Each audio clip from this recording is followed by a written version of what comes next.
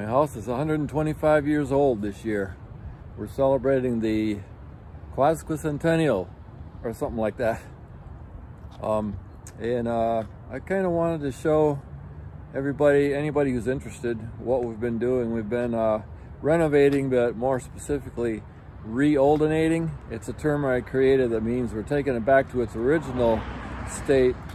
So we're taking out modernizations that were put in like in 1970s, acoustic ceiling tile we removed, and we've been peeling wallpaper out, and the siding. We took the 1940s asphalt siding off the house and sanded down and painted the original 1894 wood clapboard siding. So it's been fun. I'm just about done with it. So anyway, I'm going to show you what we've been doing. So first of all, a little bit of background. I live in the historical district of Flint, Michigan, and we're just one street over from the museums, the birthplace of General Motors Corporation is right over there. You can see it through the trees there. And across the street from that is Factory 1, the original factory of General Motors. And this neighborhood was a bedroom community, if you will. We call it Flint's first neighborhood, where the auto workers and the executives and the designers and all the support industry people lived. This is the original office of the Durant Dort Carriage Company, which is the birthplace of General Motors, 1908. Now a museum and the home of Genesee County Historical Association. Right across the street, Water Street, is the original Factory 1. Durant and Dort first made their fortune in carriages, and then made a transition into automobiles, and this was their original factory for carriages, which turned into the first factory for automobiles. So right across the street from the office building is the Charles Nash House. And Charles Nash was one of the early general managers of the General Motors Corporation. Later went on to found Nash Motor Company, which later became American Motors and went out of business in the 1970s. So I'm going to show you a bunch of before and after pictures and videos to give you an idea of what we've been doing here.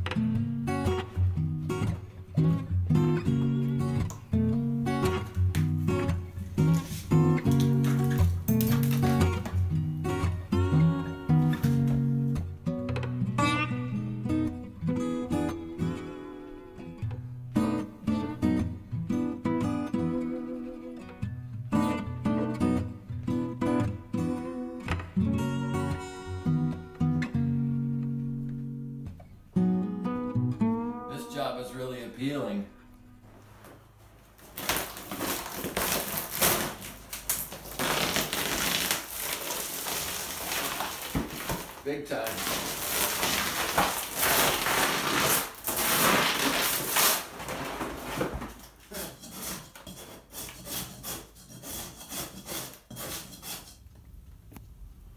We've been stripping the wallpaper from the servant's kitchen, and one of the next things is the floor.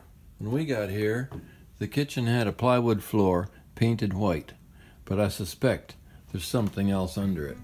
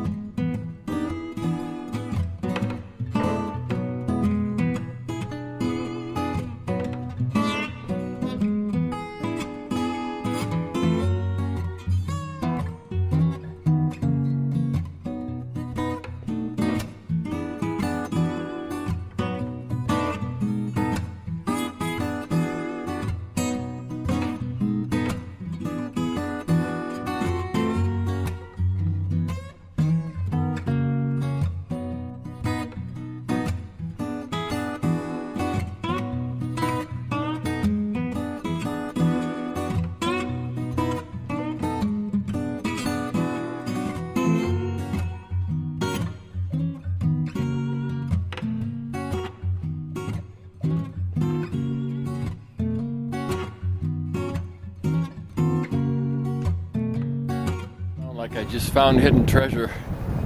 I'm up here on the roof taking this old 80-year-old asphalt siding off the gable of my house, and discovered all this scallop wood siding underneath, and a whole row of like 6 rosettes.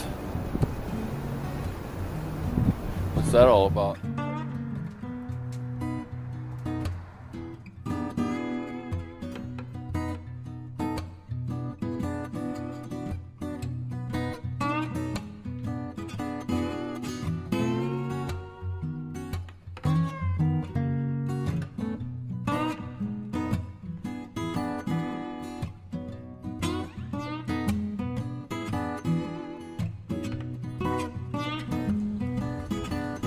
Alright, there you go. I managed to cram a 1-year project into 2 years because, hey, I'm retired and I like to feel like it. So, you know, I work whenever I feel like it. If you are interested in seeing what I'm going to do next, click the subscribe button down here in the corner and the little bell icon. If you do that, you'll probably get some kind of notification the next time I post a video. Thank you for your interest. Hey, look at that old dump across the street. I wonder.